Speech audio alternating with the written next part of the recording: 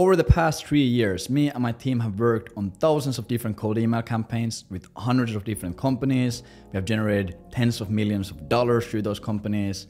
And there is this one simple thing that the top 1% of cold email copywriters, B2B growth marketers, agency owners, whoever, do every single time to absolutely blow their campaigns out of the water and predictably make them perform extremely well.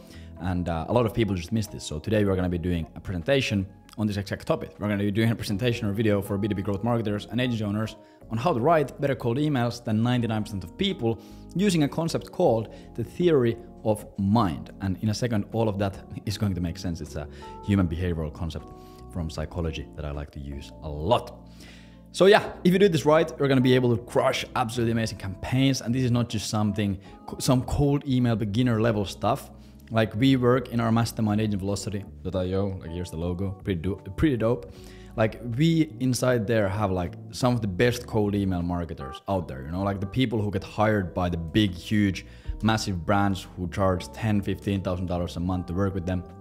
Like there's some crazy cold email copywriters there. And even these people at times make this mistake of not doing this one thing. And it is costing them a lot of money. So if you're an agency owner, a B2B growth marketer, you just use cold email for anything in your life, or if you just make money from doing cold email campaigns, this is going to be extremely useful for you.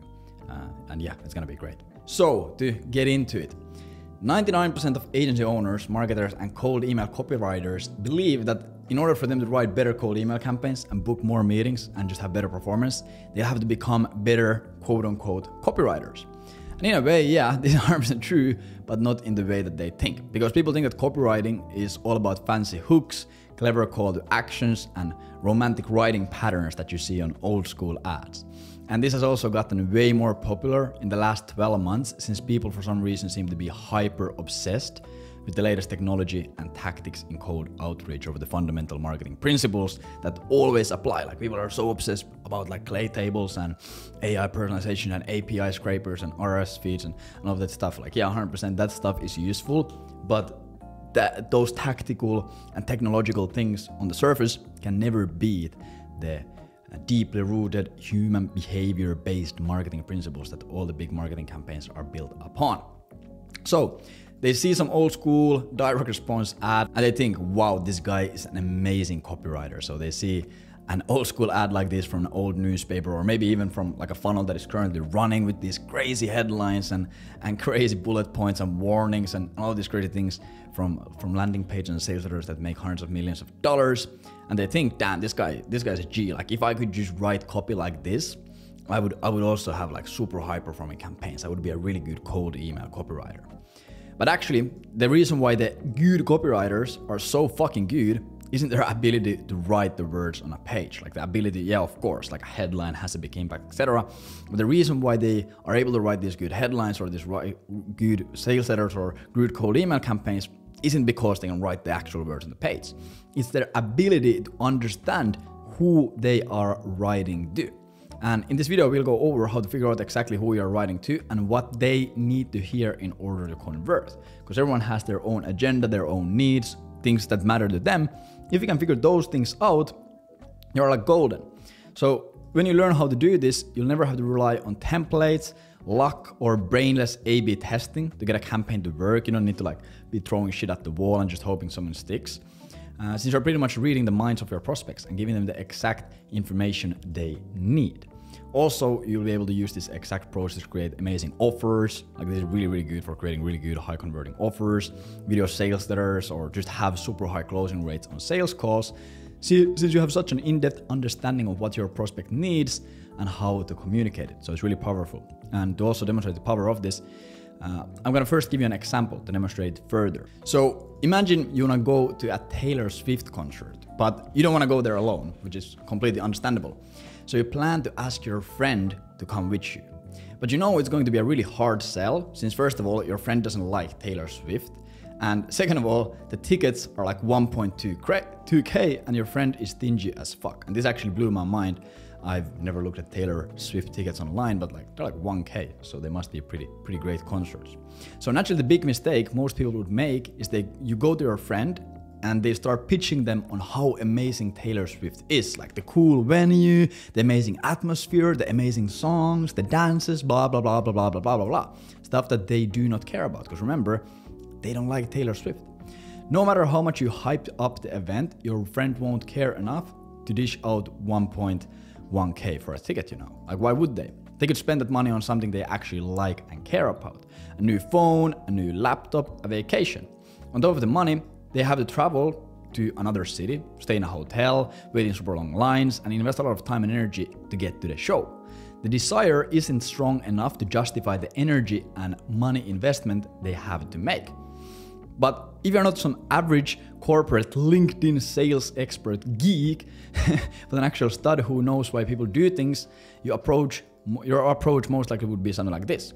First, so instead of just going out there and like being like, oh fucking, I need to get my friend to go this Taylor Swift ticket, I'm just gonna hype up Taylor Swift. But it's not gonna work because you have to hype it up like crazy and make all these crazy bold claims and all these things. And for them to spend over 1k on a ticket and go through the effort, etc. So if you're an absolute stud and not some corporate geek, first you map out what are the deep desires or problems your friend is actually looking to solve in his life.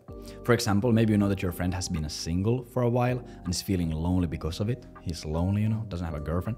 Second, you figure out what kind of beliefs your friend has around the topic of dating and finding his dream girlfriend. Maybe he doesn't like online dating, maybe whatever, you know? And third, you tailor your pitch around these desires and beliefs to showcase what's in it for them, what's in it for your friend, why should they care about it, and why their desired outcome is worth more than the money, or why the desired outcome is worth more than the money and energy they have to invest in to come to the show with you. Like, you have to understand that in every single sales scenario or transaction, like, there always has to be the desired outcome or the problem they solve has to be more valuable than the energy and money they have to invest. And not just the money.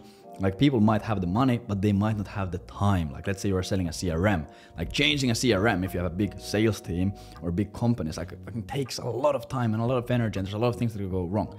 So your desired outcome has to always outweigh the investment of money and energy. So you have to figure out, like, okay, what kind of a desired outcome could my friend get here, which would outweigh the 1k ticket and the standing in long lines and staying in a hotel and traveling, etc., etc., etc. So instead of going to your friend and saying, yo bro, let's go to Taylor Swift concert next month in Miami. It's gonna be totally sick. She's like the best artist in the world. The Miami Gardens is such a sick venue. The tickets are a bit over 1k, but it's totally worth it because it's such a cool experience. Remember, your friend doesn't care. He doesn't like Taylor Swift. They don't care. But instead of doing this, you go and you say, man, I know Taylor Swift isn't really your thing, and 1.2k isn't pocket chase, but think about it. Most of the people going to that concert will be 18 to 25-year-old girls. One of our concerts had almost 100,000 people. It's an amazing place to find a girlfriend since people come in excited as hell to have a good time and meet new people. You'll also have the perfect icebreaker since you already have the natural connection of being at the concert. As a bonus, almost all of our songs are about love and relationships, so you know for a fact that what people have in their minds at the concert. So yeah, worst case scenario, you get a few dates that don't turn into anything, and we get an amazing memory of the night, funny memories, whatever. Best case scenario, you'll find the love of your life that you end up spending the rest of your life with. You can always spend the money and energy on random dates, nights at the clubs or Tinder Gold, or you can stack the odds in your favor and invest in one night that can easily change the rest of your life.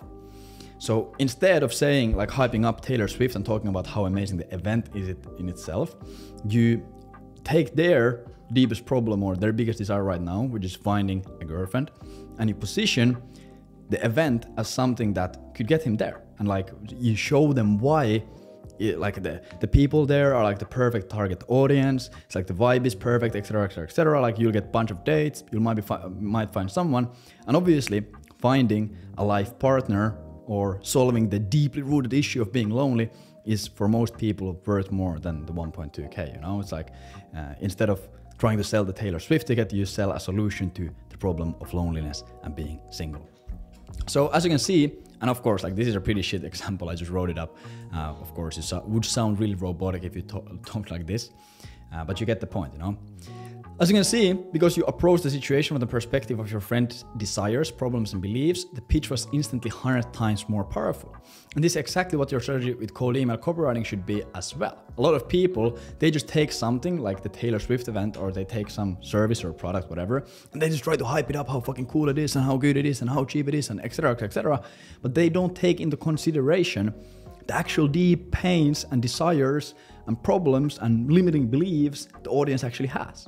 Because if you took those things into consideration, you would maybe realize, damn, they don't care about any of this stuff that I said, you know? So it's really powerful.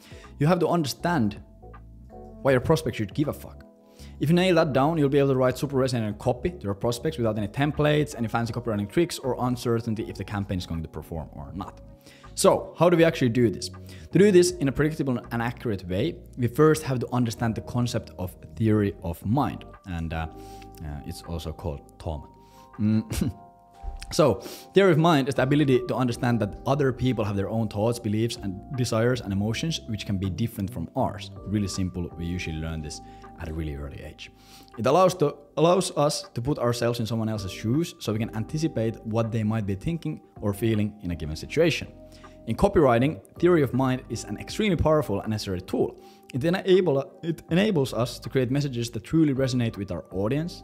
Tom lets you emphasize with your audience struggles and desires, so you can create content or create copy or create campaign that speaks directly to their needs.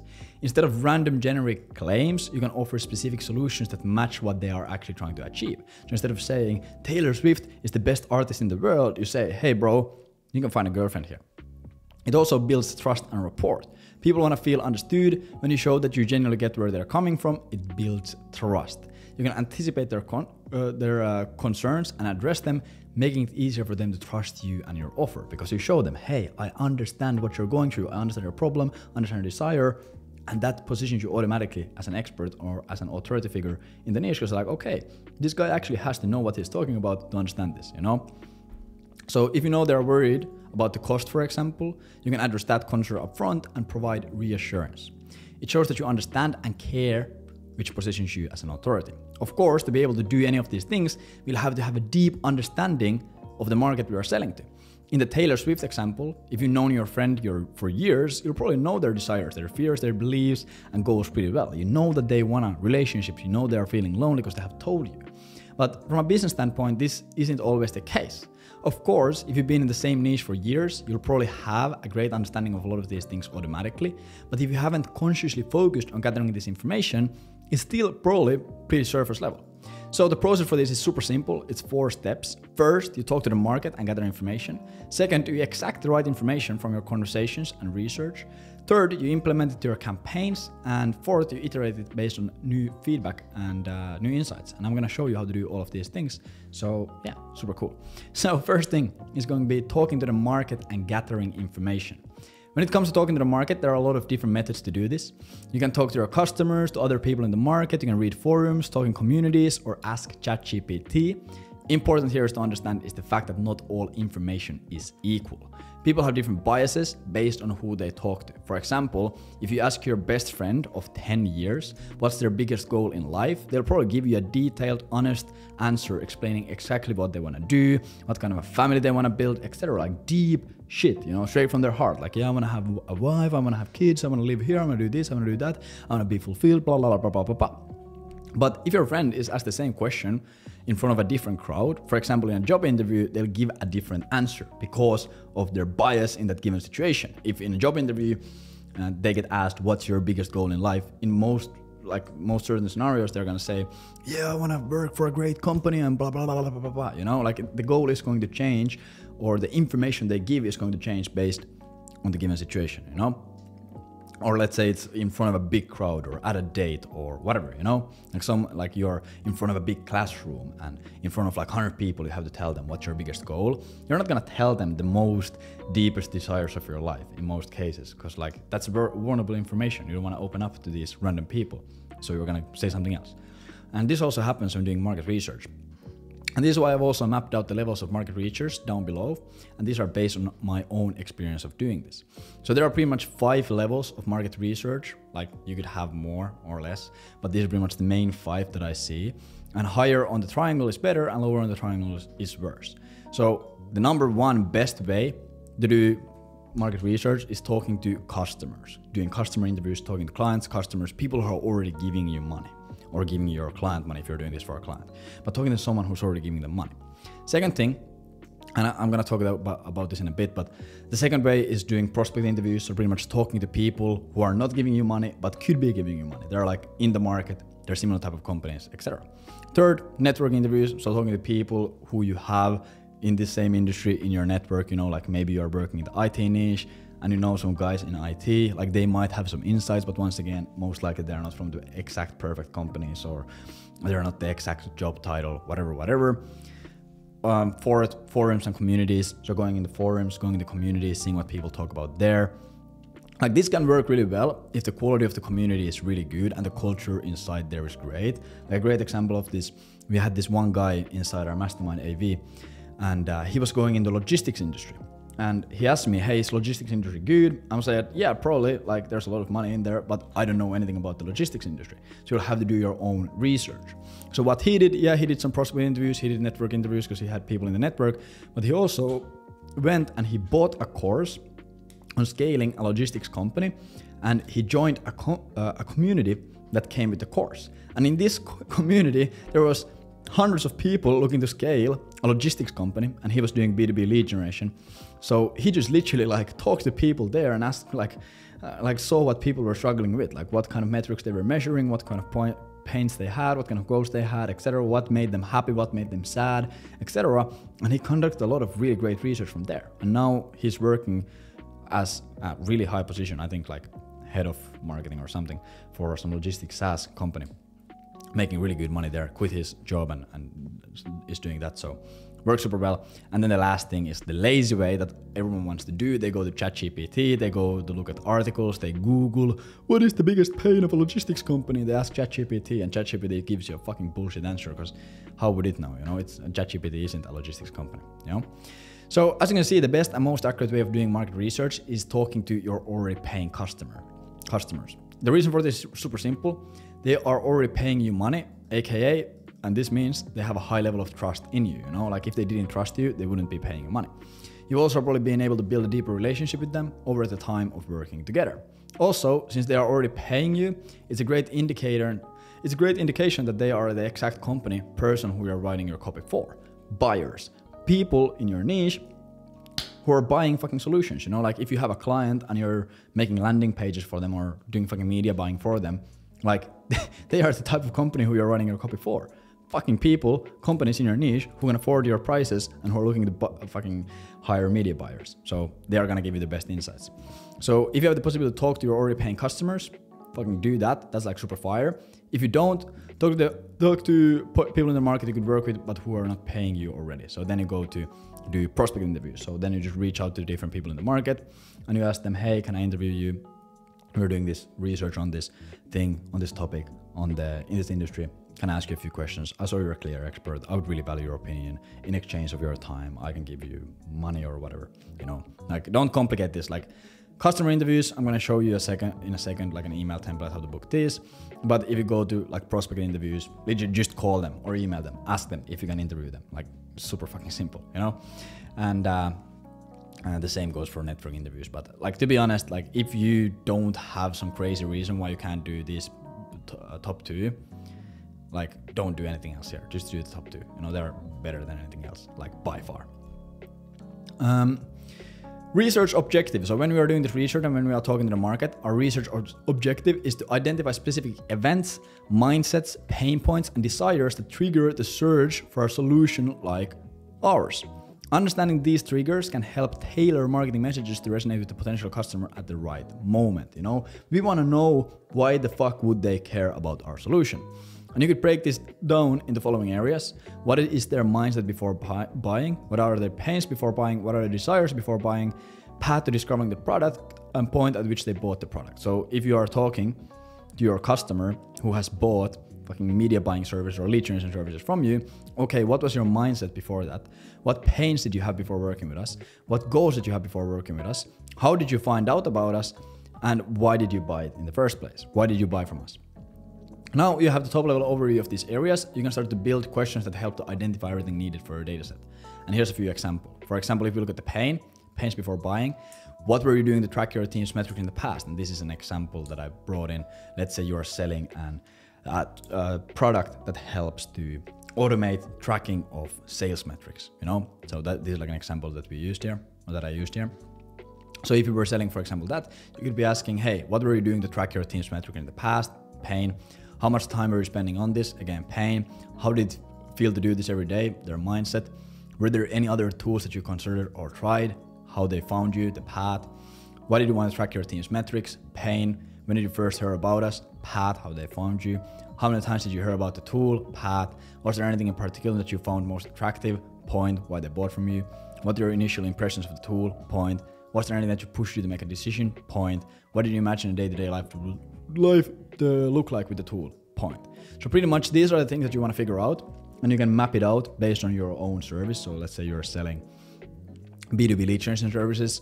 Okay, hey, how were you doing lead generation in the past? How much time or money were you spending on this? How did it make you feel to do this every day? Were there any other lead generation solutions you considered or tried before working with us? Why did you want to get more leads? How did you first hear about us? How many times did you hear about us before fucking buying? Was there anything in particular that you found most attractive about our lead generation offer? What were your initial impressions of working with us? Was there anything that you pushed to make a decision? What did you imagine your day-to-day life to look like when working with us, when we were doing your lead generation, you know? One of the key tips to avoid bringing a huge monologue of questions to interview, one of the key tips is to avoid bringing a huge monologue of questions to the interview itself. In doing this, you'll spend your time in the interview focusing on the next question in the list rather than listening to and pushing further on what your customers are currently talking about. So when you're talking to your customer, don't focus on what are all the questions you want to ask. Focus on the depth of answers. You know, if they tell you, hey, you ask them, hey, why did you want to get more leads? And they're like, we wanted to grow the company. Okay, why? Why did you want to grow the company? Because of X, Y, and Z. Okay, why does that matter? Why did you think that generating leads would be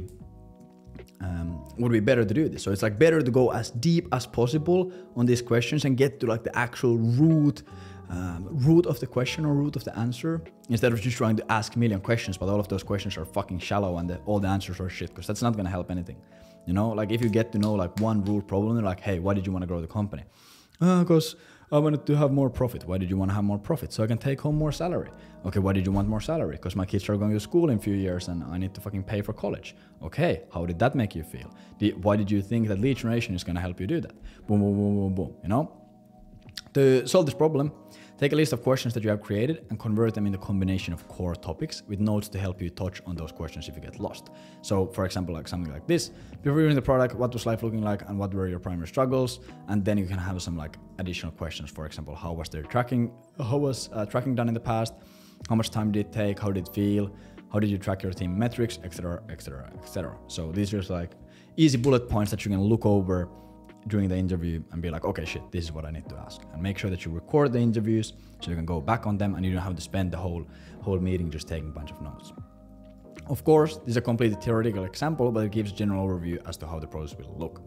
The more time you spend creating and perfecting your questions, the better and more consistent the data will be in the outcome. Like if you just go and you ask everyone fucking different questions, and all of the questions are formatted differently, and in some of the interviews you dig super deep, in some interviews you don't. Like let's say you do 10, 15, 20 interviews with your clients or prospects, like the data is going to be all messed up. You will be smarter, but it's going to be harder to make a decision based on it. So you might be thinking, okay, why would my customers or clients bother to do this? I don't want to be annoying. And it's 100% a fair point. And one of the trickiest parts about doing these customer interviews and doing this research, you've done a bunch of work to build your research objective and your questions. But if nobody wants to talk to you, it is all pretty much for nothing. So there are multiple ways that you can approach this, but a lot of it boils down to the point of contact. In almost every case, you'll be sending your customer an email or a Slack message, and this email or Slack message is a make or break, so don't half-ass it. The initial email should clearly identify the ask squash any concerns about being sold to, and provide any incentive required, and we will also get to that later. And it might look something like this. Hey John, firstly, congratulations on the recent acquisition. We are conducting a research project amongst our top customers. With that in mind, your insights would be incredibly valuable. It's a casual 45-minute conversation about your experience with product or solution over Google Meet or Zoom if you prefer. Purely research, you will not be sold anything.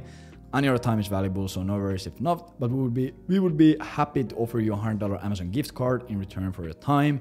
If you're open to the idea, here's a link to book a time. I'll send you a gift voucher to the same email, calendar link, boom. And some people are gonna think, holy shit, like I don't wanna pay money, I don't wanna do this, I don't wanna, like you don't have to. If you have a good relationship, you don't have to. But remember that this data and this information and learning this stuff is pretty much what separates you from being top 1% cold email copywriter. The first line will be some kind of personalization. Of course, this is completely dependent on your relationship with the prospect, but as you can see, the general aim is to be transparent, conversational, and light-hearted. Send 4 follow-ups to these emails in case they do not reply or book in. Once again, depends a lot on your client relationship. And make sure these follow a similar structure and include personalization elements. And I would recommend creating a separate labeling system in your CRM so you can see who you have actually reached out to and if you have interviewed with them already, etc, etc. So when should I incentivize and when should I not? And if I do, how much should I pay? So should you be giving $100 Amazon gift cards for everyone or not?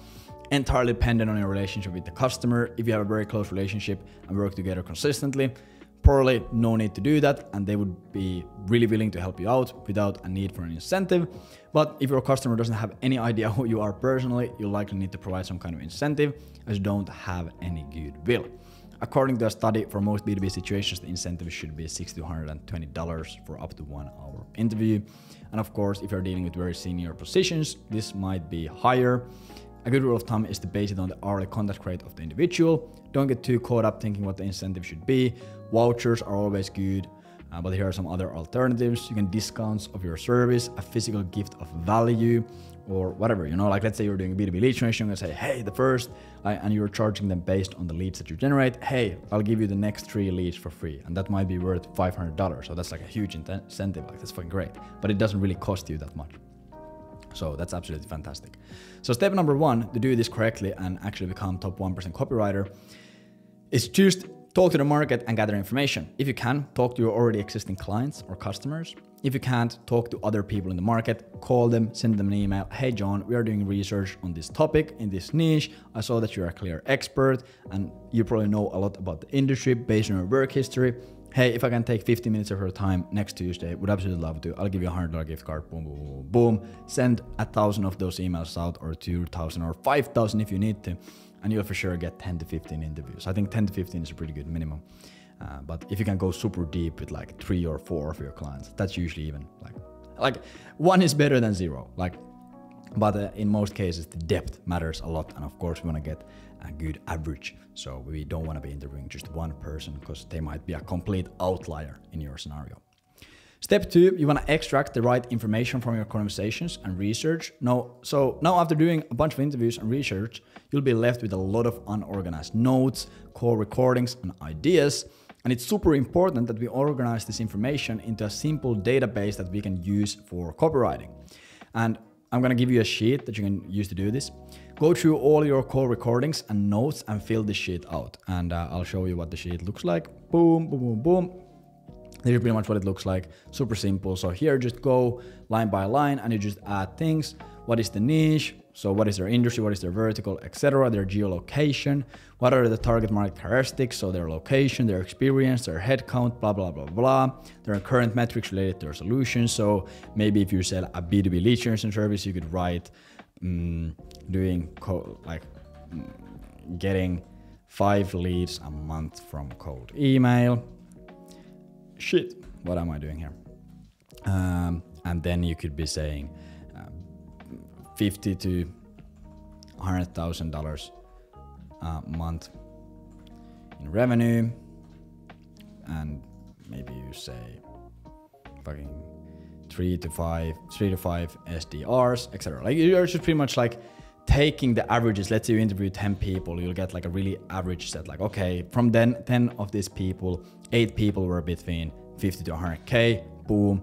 7 people had 3 to 5 SDRs, boom. So you can like extrapolate the averages here, because we don't need to have like specifics of every single person, but we just need some kind of average view of what does your average customer look like. Customer pain points, what common problems they face, and what they wish to achieve or resolve. So what kind of desires they have, what kind of beliefs they have. Like if your niche generally believes that cold email doesn't work and you're trying to sell cold email solutions, it's pretty important data point to have. Top fears and concerns, what are they afraid of happening? Failures, what have they failed at trying to solve this problem? So let's say you sell a lead generation solution once again, maybe they have tried ads, maybe they have tried SEO, maybe they have tried hiring SDRs, blah, blah, blah, blah. Trends and factors affecting their industry, top influencers or thought leaders they follow, software, apps or tools frequently used, personal goals and business goals, what worries them the most in relation to your solution, like maybe they're afraid of GDPR laws or whatever the fuck, what led them to buying your solution, how did they discover your product, what are the most common job titles you see in this niche when talking about this, what kind of company size are you talking to, education level or any relevant certifications of these people, values and motives, or values and what motivates them in business, and non-work related interests and hobbies are also really good things, because then you can be more general or more specific with them. But yeah, just like fill this out based on all the interviews that you've done, and you will be able to get this in the description, the shit. But yeah, so go through all your core contents and notes and fill the shit out. I also recommend highlighting the accuracy and relevancy of different data points. Some things are mentioned, some things that are mentioned are more often, or some things are mentioned more often or clearly are more important. So maybe everyone tells you, yeah, bro, our biggest pain point is like fucking dealing with these SDRs that are like not just doing well and it's hard to manage them. Like everyone tells that, and it's like really clear that they have a lot of pain. Like fucking highlight that, like mark it in red on the sheet, like SDRs are a pain. And some things you're not 100% sure about, and we're only mentioned quickly by 1 or 2 people. So someone says, yeah, and of course, like it's like super fucking painful to try to do SEO, but no one else says it. It's like still good to put it there, like into the sheet. It might be valuable, it might be super good, but there's a reason why not many people mentioned it. And make sure you mark these things down. Remember, not all data is equal. After that, when you've done that and you have the fill sheet, we go into step number 3, which is implementing it to your campaigns. Now all the hard work is done and it's time to make some fucking money. If you've done everything correctly, you should have a worksheet describing your customers' current situations, beliefs, desires, past failures, fears, and everything else important about your prospects. Let's imagine that the ICP you were targeting was sales leaders in companies with over 40 sales reps in the US, and you were selling a product that automates the tracking of sales data. So pretty much if you remember the interview questions that I had as an example, then let's say we are selling the same thing. We have a software product that automates the tracking of sales data. Now you can transform your messaging entirely from a generic problem statement in your outbound messaging, like, hey, are you currently automating your tracking process? Like a lot of people would like, hey, are you currently automating your tracking process?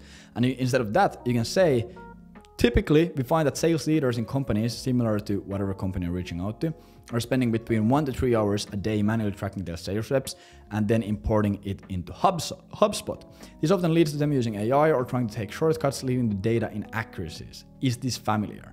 And this is like, maybe like everyone has said, it takes between 1 to 5 hours. They do it every day manually. They import, they use HubSpot. Like maybe you see like 8 out of 10 of your clients use HubSpot. They try to they mention like what they try to do to solve this. You're able to call this out. Hey, like you're suffering from this pain. You're using this tool. You're trying to do this shortcut, or you're trying to do this solution, but it leads to this problem, you know, like as this messaging is based on research, it becomes an incredibly powerful sales messaging trigger. And they will get that same feeling that you get when an advertisement pops up on Instagram and you think, how did they know this? Is my phone listening to me? Like when you do this correctly, it's like, how the fuck did they know this? Like, do they know me personally? How did they know that I spend 2 hours every day doing this? How did they know I import all the prospects to HubSpot? How did they know that I tried to do AI, but I had the problem with data inaccuracy? Like, how did they fucking know? It's the same thing. Like when you get an ad about dog toys, like 30 minutes after you have talked about getting a dog, it's like, you'll get the same feeling. Or prospects, like fucking powerful as hell. And step 4 is iterated based on feedback and new insights. So this is super important, because a big mistake that most marketers make is that they go through this process once and keep using the same data for years. Remember, markets mature, new solutions come to the market, and people develop different beliefs over time. It's extremely important that you keep this document dynamic, the worksheet that I just gave you. Every single time when you talk to your prospects, customers, or people in the industry, keep your ears open for any of these data points. If you gain new insights, go back and update this document, this worksheet here. Like, go back and fucking update this every single day, you know? Or like every single time when you learn something new. I recommend doing it on a weekly basis. Also, as you're running campaigns and testing different things, you'll find out that some things are more impactful than others.